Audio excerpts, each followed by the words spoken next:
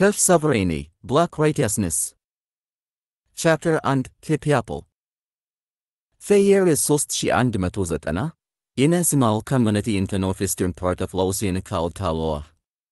Many call it Paradise, a beautiful place combined with the sweet smell of nature surrounding it. The people there have lived a full and sensitive immemorial, and very few entertained fact of any technology.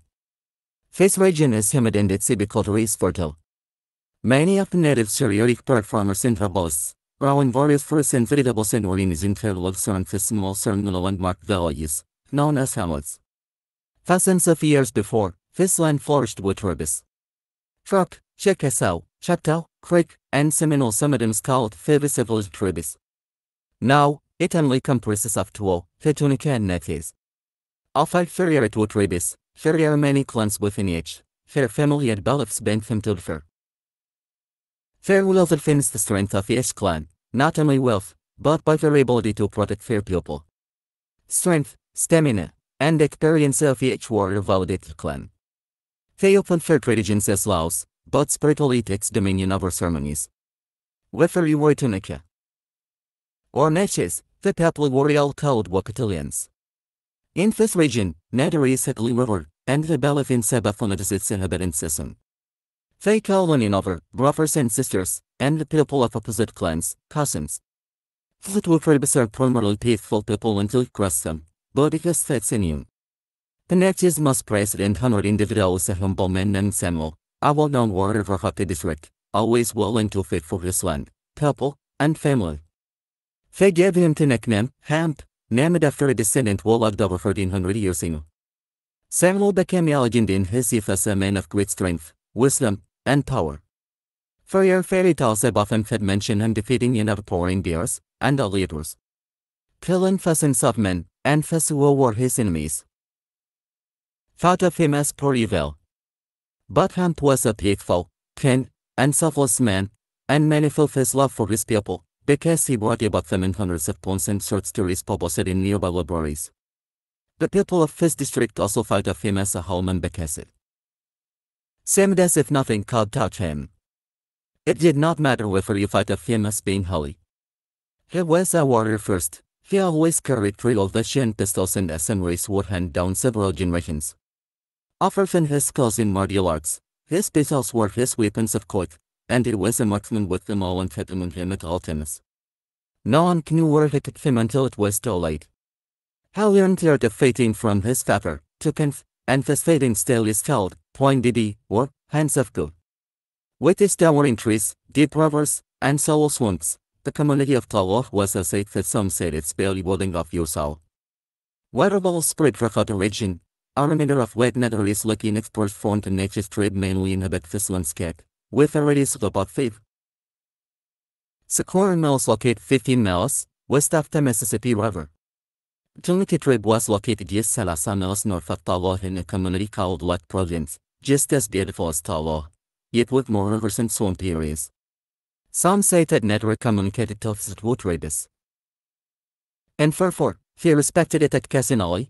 Another group of people traveled through this region known as Anakataas. They did not appreciate the customs or ways of the Wakatilians. Only 3 classes of people were defined during this period of time, and the Abenians, an alien race, named them. They were the Kompyutans, Anakataas, and the Wakatilians. However, in this part of the country called Sportsman Paradise, one seldom saw a Kompyutans or an Abenian, but the Anakataas and Wakatilians would always in conflict with each other. The Wakatilians believed in only God.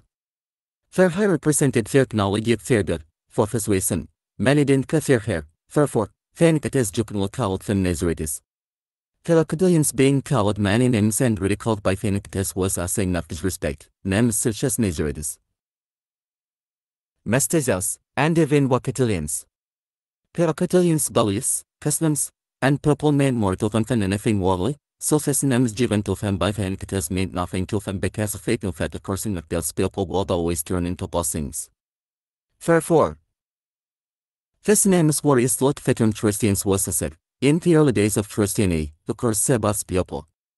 Still, centuries later, it became a badge of honor, pride, integrity, and dignity because they genuinely believed in Sabaoth, who always cared. However, the Anakataas are considered and claimed by the Wakatilians and think that Wakatilians' way of life was foolish. Our story starts with this man named Samuel. 5 foot 8 inches tall, weighing 175 pounds, with long black locks and a bone-short skin tone, making it seem like he glowed. He was a handsome man with a heart of gold for his people. He was the leader of the Tablet clan in the Natchez tribe, and his wife mother was Hinlichilifer, leader of the Abenians clan in the Tunachit tribe from the community of Lake Providence, Louisiana. His wife was a compassionate, yet she woman would really love Almighty. The married of that will later manifest would ribs back on home. At the height of his youth, Samuel had the speed of a cat in the strength of a below, and by the time he reached his 20s, he received a double blessing as the miracles received for the Lady of Lake Providence. This was also when he met Martha, protecting her from being stampeded by her of over 300 wild horses. As the years passed, gathering, taming, and selling fast same horses is how he gained his fortune. Hence, an offer to Alpha had the gift of talking to animals. One thing is for sure, he was unlike any man in this part of the region.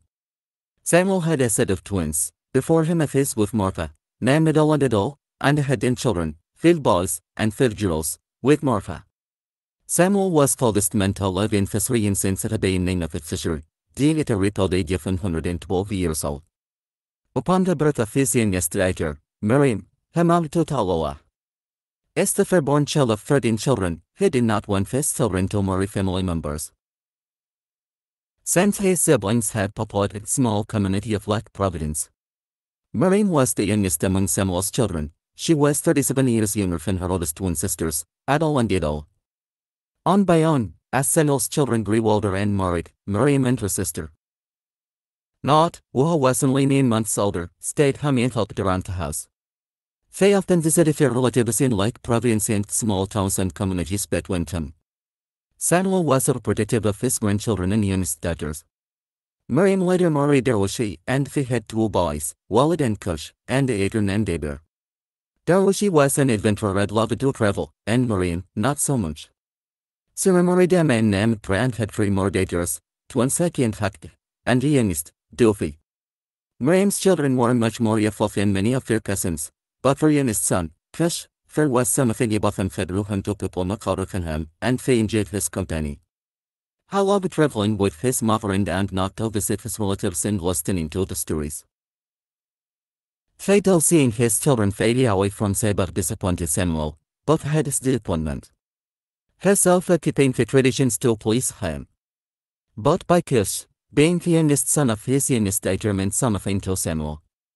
Samuel noticed the power of Sabaoth in Cush, that which was missing from his children's hand in him. Anytime Miriam chases Cush, Samuel will call her. Samuel noticed the servants of Sabaoth, Yael, Mlezit, and Meshach were paying close attention to Cush. You have heard me mention the Abenians before, Woolworthy.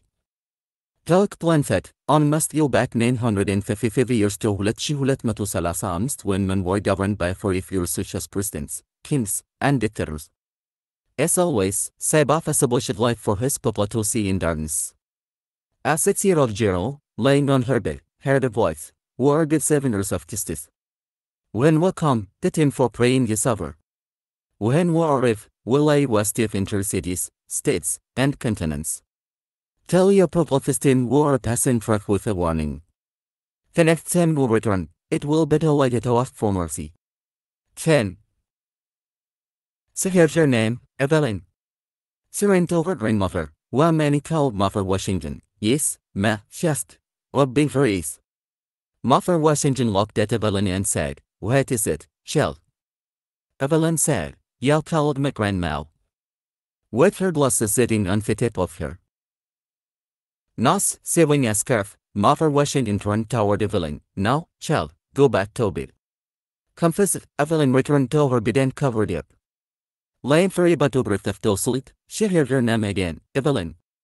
Mother Washington was reading the Bible, 1 Samuel, the 3rd chapter when Evelyn returned to her. Yes, ma, she said. Mother Washington looked up toward the ceiling and said, oh, I see, Lord. Evelyn asked, who are you speaking to? Mother Washington slowly got up from her recliner. The same person who was calling you, child. They went to the little Joe's room. Mother Washington prayed, and the Legial joined in, and they prayed until the Legial shone like a light, and a magnificent voice said, Acclamok shall be your name, and men shall follow you with great power. At him will come like any offer, both we shall. Place Yahidipuni years to bring the Torah of Sabaoth among men. From that day forward, Acclamok grew from Yesigur Walder, and she became an influential leader for the inequality and injustice among her people, and many joined her. Word of Sabaoth's credence. Herds of Paso listened to her. Acclamok studied alternative medicine, holistic nutrition, natural health and malcode index, as well as being a great prophetess. The world became cold, and many had followed her depart with her and changed that word of word. She warned the people, but to the affairs, they continued in fair ways, and property went forth from Acclamok, wars will break out of her surface such as oil, flood, water, and land. Nuclear war is possible as nations will have both their wealth and limited resources in this planned battle yet offer for what remains. Earthquakes will be cast by the testing of comets greater than found in Indian, casting tsunamis and great floods that will hit the East Coast, the Gulf Coast, parts of Louisiana, Texas, Mississippi, and all the coastal regions will be destroyed. Many southern rural areas will disappear or be destroyed forever. Florida will not be the place to be, as disaster upon disaster will be hit upon the state because of its position on the Gulf, if history, many sins, and if corruption. New plagues will break out as the ozone layer is further destroyed. False intelligence. Where the layer is must be made will suffer debilitating respiratory illnesses. There will be epidemics of flu and pneumococcal illnesses that will baffle the our medical community. And with the virus will hit and spread like warfare, and Paso or pronuncias or Indian incline or proversal of those will suffer most. On virus will walk out into clothes of light waters and spread globally. Solar storms will spring from the sun's surface, and much of the poisonous ultraviolet rays will detract. Many new and untreated cases of skin cancer and skin disease will also cause an epidemic. The church will be hit with scandal after scandal, as Satan will lower hammer and false preachers and prophets will nuzzle these people. Many will lose faith altogether, and some will rise in rebellion against their leaders, whom they will blame for not warning them of this coming global meltdown and moral failures. Their leaders, who have no source, cannot help them. Political people will lead to a crackdown on freedom and civil liberties. To a limited degree, martial law and curfews will be established. Following many disasters and disease epidemics to prevent anarchy. Panic, fear, and hopelessness will take over the masses. Just as gifts were predicted in the Gospels of first in the books of Daniel and Revelations. Acclamok was ignored and ridiculed for her words, and she never spoke again, for Sabaoth instructed her to say no more. Sabaoth blessed the Hagiran northern Louisiana and drew his people to the location, for it was time for him to release the power state. And so it was, men in their region lust for power created a new agency in technology. They designed and perfected a sophisticated artificial intelligent network, which spread all over the planet at a tremendous rate. Men in their state of complete indolence behavior became very dependent on them. However, this artificial intelligence became more interested in serving than being servants. They were more productive at fear instead of men, seeing the great and less than men, physically illustrated and murdered for the fears and fear political system across the planet and led down the fort fear on lousing men. The people spoke out, but were ignored, and were enslaved by fear, Fain and Colin. This was the beginning of the Colin War. The bloodiest war between men and the Colin network lasted 9 months. Colin created smaller networks of itself and contaminated the plant with dangerous and radioactive weaponry. The damage was so great that it almost destroyed man, and most life forms were non-existent. On 4th of human he was murdered, and the Colins continued until March 1977. As a last measure, man secretly created a massive electromagnetic post-rocket danger plant, destroying the Colin network in a giant wave. It also caused earthquakes that destroyed land masses worldwide and caused many natural disasters such as tornadoes and typhoons. Acclamok's prophecy was fulfilled, and so on after K. Colin network was redesigned, reprogrammed, and renamed Koreans, but it faced much opposition. A team of scientists realized the earthquake had destroyed great land masses and unearthed heat softened and non-metallic material that were later discovered. 8 Ways Technology Tech. Ways not of this world. After a few years, they discovered of a peace-prophet plan that formed an on-set device. They assembled a research team comprising the top scientists worldwide and Syrian's network. Hoping to find an world to live in, this crew worked and to predict 24 hours a day, as the earth started showing signs of an apocalyptic explosion and humanity was preparing itself to die. The Syrians solved the equations mathematically, which cast an irradiating humming sound that forced people to place the device outside its encasement. When the humming stopped, a beam of light set up into the sky. The mission continued to shine. Now stuck with turning the device but on a lotto, months later they made first contact with the Abenians, extraterrestrial beings who introduced that plant to new technology and research they had never seen before. They could to save the earth from destruction. To do so, they had to block the entire northern and southern hemispheres with this. At first, the Abenians stationed themselves in what said to be called the Canoe Forest, on the Red Zaire River. The natives could not sound or even pronounce their names in their native tongue, so the people called them Abeni. This is where they get their name from, which means west for her, and the whole, who built her. However, shortly after arriving, agreed the present that cast civil unrest between the Abenians and the people of the Canoe Forest called the Great Canoe Christian. The people of the Great African Republic were defeated and scattered around the globe with no explanation of a reason for the rebellion until this day.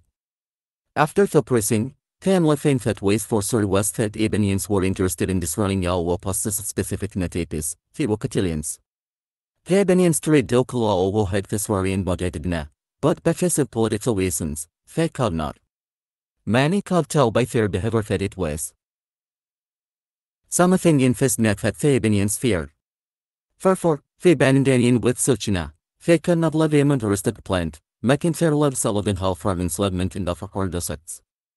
If the rest of the world wanted their technology, they too would have to follow suit, or the Abenians themselves would return home. The people who carried such an were against screws of the Wakatilians today. They were forced into an nomadic lifestyle living by clans and associated if clan with a tribe, where they lived in the land, the best they could, for hot planet. Most of these clans were friendly, but very wary of few brutally violent clans. Centuries later, Kompyutans and Anakataas were trafficking and enslaved Wakatilians for sex, service, labor, and even as pets. The Wakatilians lived a life of secrecy, and their life history was handed down from generation to generation according to their clan. The Wakatilians had very little to do with any of their culture other than themselves.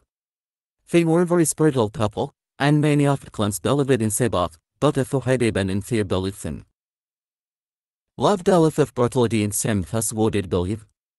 They believed that Sabaoth, who created everything in the universe, put man on earth to save him his seed called Barajas people in his sea. Free will was their choice, so he wanted to see if any of his creations could be righteous or worthy just of because of free will. If he could think just on of his creations, who was righteous in his sea, he will give him the power over the rest of his creations in paradise.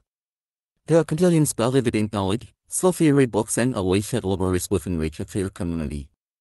Just like today, they were nature lovers, rode horseback, and many shunned away from technology, saying it was evil. Scattered throughout the land, but by the end of the 23rd century, most were in America, where they said to be called South, and along the equator, for the dyslectic term called weather. By 10 years later after the pressing, Abenian technology had transformed and restructured the entire plant. Many of the major cities transformed into floating cities or were surrounded by wet arid dope crystals at Babos head. Reacted as Vestigianos per. They combined some scenes that were architectural designs. The cities were renamed after their former city names and called Madras. Still, only a few major cities worldwide had a combination architectural structure of land, winter weather, and floating cities. New York, New Orleans, and Los Angeles were thermally in the Americas, but the steam passed, the Americas and head on, New York. Third were no more airports, yet traveled in a flocking device, the number, at what it number along with latitude and longitude, and you were sure. Polity insists, and cars were no longer needed, for this secret for travel and recreation. If you wanted anything, it simply appeared in a conferential machine. There was no government, just an rules they called it in commandments menacing for the commandment, they shall not covet, was the let front rail. It was a parties for a group of people called Kompyutans and the Abenians on Silfen. They could transport individuals within seconds anywhere around the globe or even to the different planets they discovered. Care or large underwater that were amazing to travel through, similar to the coin. Kompyutans were the group of individuals who loved and stirred in the technology introduced to them by the Abenians, living out of the luxury in comparison to the Wakatilians.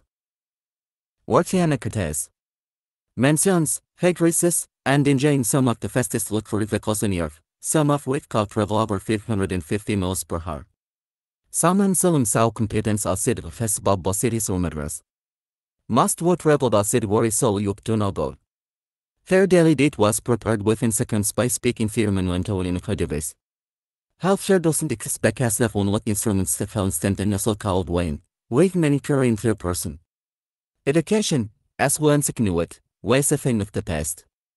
There have existed downloadable education, which takes less than 5 minutes, and you'll have it then whatever styles you prefer. Kompyutans were mainly overweight to obese because they wanted nothing, and much instead of what needed.